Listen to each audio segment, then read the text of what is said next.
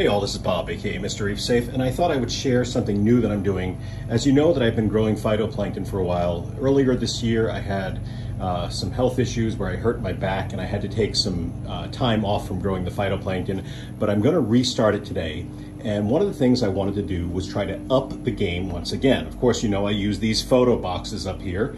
You can get them on Amazon, and I will actually put that as a link in the description below.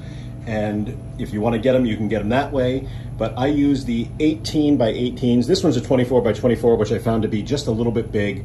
But because I have that, I used a 20-gallon tank. Now I'm using 10-gallon tanks in each of these, and I have a thick piece of plate glass to lift the tank over the bars, just so that it'll fit in there. I get my algae through Algae Research Supply, and I have the 4 different types here: Nanocryopsis, Tetracellumin, Isochrysis, and Porphyridium, and those are the 4 that I'm using. Now I like to have the Nanocryopsis as double the amount. I have about 45 gallons here, even though it's 50 gallons worth of tanks. I use about 45 gallons of salt water on this, and I'm using the ESV salt water.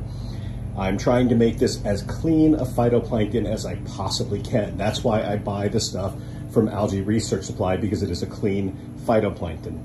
And then what I do is I grow them separately and I mix them together before I package them to sell or trade or whatever the case might be. But one of the things that Algae Research Supply had online, and I really wanted to check out, and I'm going to show you. Now, I'm going to have to do this from a different perspective, so let me see if I can change my camera angle here. Okay, so what I did was I shut off the lights to really give the full effect. Now understand, this is a 20-gallon tank that I'm using, and it is a 10-gallon under tank light. So it's not going to be as strong as what it would be on the 10-gallon ones, but that's okay. I'm really just giving this a shot and seeing how it works. And if it does work well, maybe I'll get a second one for under here. But okay, I'm going to plug it in now, one-handed. And that light is just from underneath the tank. So you can see just how much that's giving. So when the phytoplankton is growing in here and it starts to really get thick, especially in this 20-gallon, it's not getting as much light from around, from the ambient light and of course the light overhead. So this is really going to help up the game and hopefully help it grow more. And of course I will be giving updates on that. So the phytoplankton I'm using, if I haven't said so already, is from Algae Research Supply. The under tank lights are from Algae Research Supply. I use the Fritz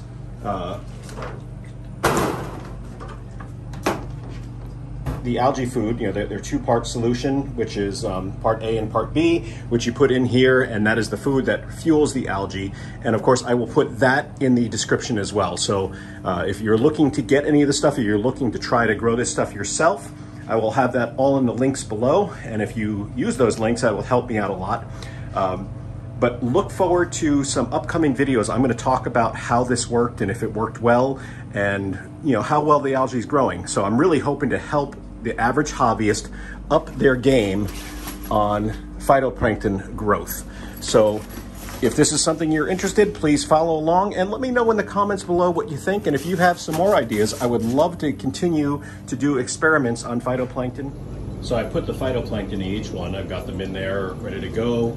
Today is Saturday, June 24th. I'm going to give it at least a week and see how it goes. And hopefully everything goes well. I made sure that I sterilized the tanks, the hoses, the spouts. This is something I don't think I talked about yet, but I put a spout on each one just to make it easier to drain them when the time comes.